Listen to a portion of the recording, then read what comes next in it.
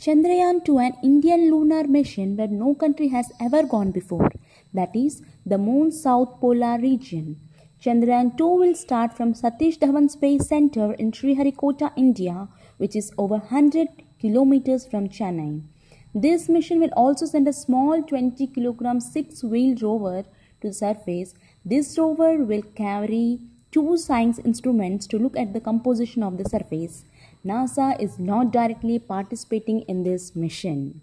Chandrayan 2 comes 11 years after ISRO's successfully first lunar mission, that is Chandrayan 1. The average distance between the moon and the earth is 3,84,000 kilometers. Today, that is 22nd July at 2:43, Chandrayan 2, our Bahubali, is going to launch. We all should appreciate the team members who are directly and indirectly participating for this Chandrayan 2. Chandrayan 2 will get a great success.